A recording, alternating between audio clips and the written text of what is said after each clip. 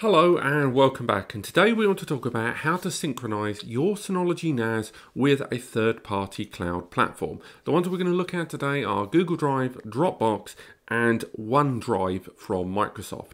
Now, a lot of you might be thinking that the idea of using a third-party cloud and a NAS together is absolutely horrendous, and it's not. I can see why you might think that, and with someone like myself totally championing NAS on a regular basis, you might wonder why I would volunteer that having a NAS and a third-party cloud platform from those providers is a good thing, and that's largely to do with off-site backups.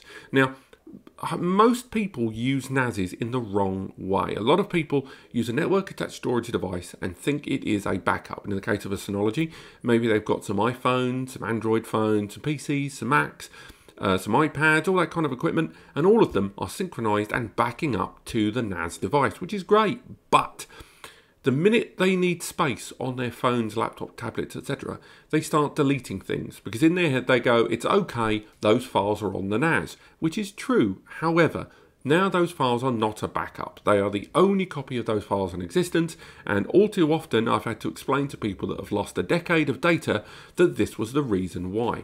Consequently, the idea of having a two-stage backup minimum should be encouraged to anyone who takes their data seriously. And if you've gone out to buy a NAS, congratulations, you take your data seriously. So with that in mind, you need to have somewhere as a second tier of storage for your NAS. The amount of data on these devices can sometimes, be quite huge. So the idea of buying another NAS can be quite daunting. However, let's say of all the data on your NAS, there may be a percentage that is genuinely irreplaceable. And if you're a home user, this can be photos of your family, your wedding day, your children being born, family members that are no longer with us, basically photos that are completely irreplaceable. Consequently, these items may not be enormous, but they are enormous in personal value. Consequently, the idea of backing them up to a third-party cloud makes a lot of sense. First and foremost, the NAS can encrypt all that data before it sends it to the cloud. Two, that because these file sizes are quite small, you can get hold of loads and loads of free online storage at quite small sizes, but still good enough for the job. With Google Drive offering everything from 5 to 50 gigabytes of free space, Dropbox giving you between 2 and 5 gig, and up to 25 gig straight off the bat from OneDrive, that's still quite a lot of data, that capacity of online data storage that's utterly for free. And consequently, you can then back up your files from the important files from your NAS to a synchronized cloud space. And as long as they're encrypted, if someone ever did hack that account, the data is useless. And you've still got it on the NAS as well. So let's talk about how to synchronize the data on our NAS with the cloud. The first tool we want to utilize is called Hyper Backup. And Hyper Backup is a one-portal synchronization and backup tool. It lets you utilize any of the main methods of backup between the Synology NAS and other platforms. We have used it already for USB backups and rsync to back up to another NAS. And today we want to back up to the cloud. Let's start with Dropbox. Now, first you need to select the cloud provider you wish to use, in this case Dropbox. When you click Next, an API banner will pop up asking you to authenticate the connectivity with Dropbox and Synology Hyper Backup. Always check there's a padlock and that you're on that domain. Click Allow, and then from this point, it will start the synchronization of the Synology NAS, because this is the Synology side, and that third-party cloud platform. Next, we have to select the folder we want to use. In this case, I'm going to go for Plex Media Server. Now, this is the destination of the data. In this case, this is the data being sent from the NAS to the online storage platform. On the alternative, you can swap it and go the other way around as well. So you can now select somewhere on the NAS and back it up to the cloud. The options are open to you. Now, if you're someone that uses, for example, a Google Pixel phone, where it backs up all of your photos and videos regularly to a Google Drive account, and if you have got a Google phone, they give you virtually unlimited space, you can then synchronize that folder with your NAS, and that would synchronize all of those photos and send them regularly to the NAS.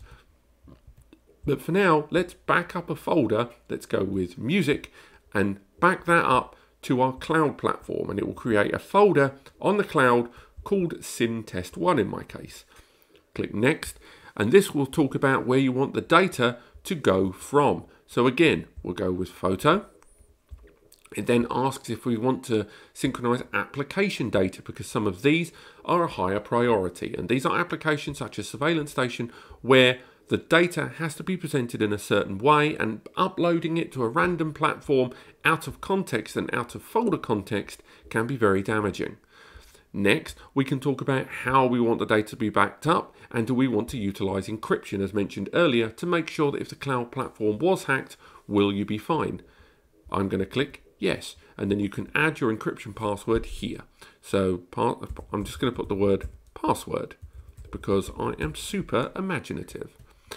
We click Apply, and then it's letting you know that if the encryption key is lost, your data will never be restored. It utilizes AES encryption at 256-bit, which is military grade. So your data is as safe as it can be as long as you remember that encryption password.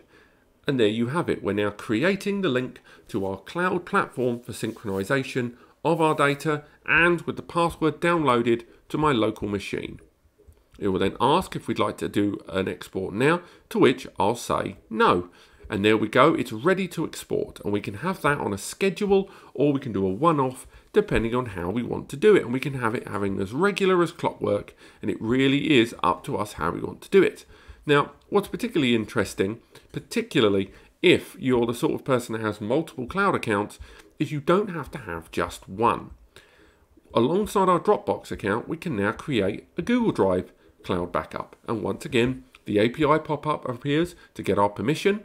We check the padlock, we check the domain, and we continue. We then get permission from the, in this case, Google Drive side of things to let us do the synchronization. And then the Synology NAS will want us to agree that we're okay sending files in that direction too. Again, we can access the folders on our cloud drive, of which there's more on this one, such as 4K samples. And with this one, that's the directory it's going to be going to. And this time, we're going to be synchronizing from the cloud to the NAS. Now we describe where we want the files to go to. So let's send those files to the media folder on that NAS. And again, we can choose whether these are to do with an app. We click Next, and now we can create that schedule of backup and more. And again, encryption can be enabled all the way through.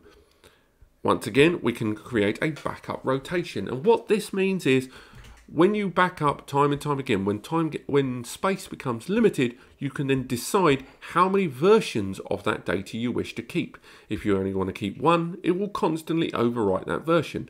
Otherwise, it will sequentially write over the data in whatever number you put. So if we put 10 here, after we've had 10 backups, the 11th backup will overwrite the first, and so on and so forth. Carrying on, the backup wizard is almost complete, and now we are applying our Google Drive backup, and it really is that straightforward. And with so much online cloud space and the options of encryption built into this tool of hyper backup, there really is no excuse not to have this second line of backup, or even second, third, fourth, or fifth, with so many cloud platforms supported. For those that are interested in backing up their entire NAS, I would recommend Backblaze at this time, because Backblaze allows you to do an entire system upload backup. You can't interact with it, but it has a monthly fee, but is probably one of the best and most well-known third-party cloud platforms for backing up your entire NAS array. There you go, it's done. We're not going to back it up yet, but now we've got our 2 tasks, and we can add as many as we want. We could go ahead and add an LUN or a LUN target that lets us target a network drive or an intelligent network drive that's actually internet based. And there are so many more options for backing up our data to the cloud from the NAS or vice versa. But I'm going to wrap things up here. My next video is going to be about USB backups, and I hope you guys check that out. But otherwise, thank you so much for watching. I hope you've enjoyed this. Let's initiate that backup now. Initiate the other backup too, why not? And then we'll see this happening in the background. But if you enjoyed this video, click like. If you enjoyed it and found it useful, click like. If you want to learn more, click subscribe. And of course, stay tuned for the next video. Cheerio.